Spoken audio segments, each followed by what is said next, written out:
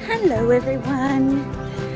I don't have a video filmed for tomorrow and it's hot today, so I thought I'd vlog.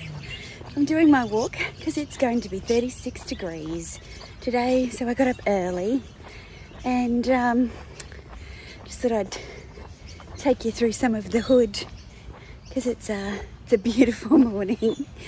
It's a beautiful morning this morning, and yeah, enjoying all the birds chirping and the sun shining on the 31st of August, which is officially winter here in Australia. How insane is that? Anyway, I'm going to go and get my hair done today. Yesterday I had a mammogram and a breast screen. Highly recommend, ladies, if you're over 40, get those girls checked. And now I'm covering my greys, so that is my season in life at the moment.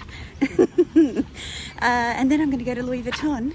Look, gooseberries, mulberries I think. Then I'm going to go to Louis Vuitton and I am going to check out their hard-sided collection, so come with me. Okay, bag of the day, because I'm going to Louis Vuitton.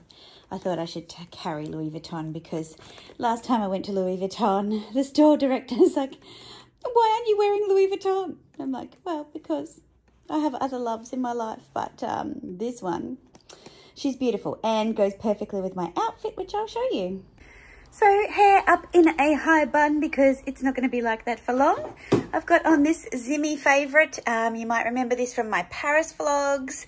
I wore it with boots and my purple fox, which looked amazing. So I am giving the inaugural outing to my new Arans. Well, they're not so new. I bought them ages ago in this gorgeous Bruyere, which is a purple colour. And yeah, the Capucine, so keeping the purple from the dress with a little bit of the neutrals from the dress, and the hair will be done in a beautiful bouncy blow wave after I finish at the hairdresser.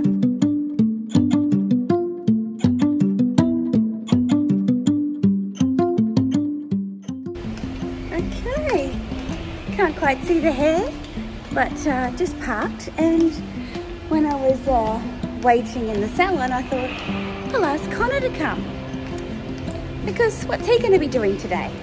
So he's going to be meeting me for a quick lunch before LV. Had a little bit cut off as well.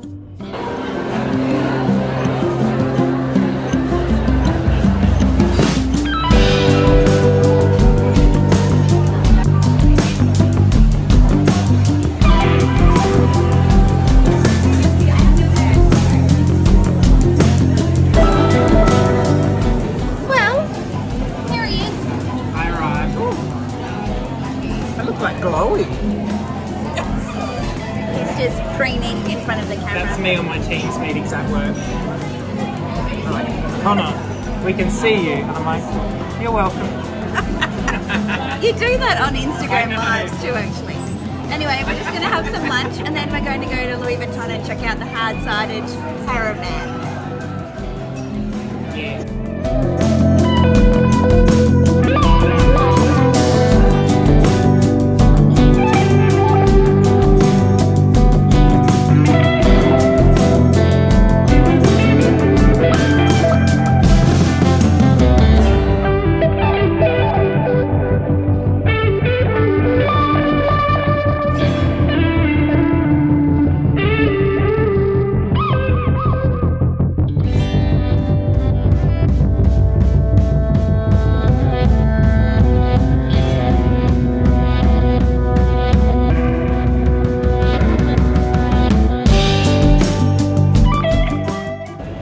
Excited to see the trunks?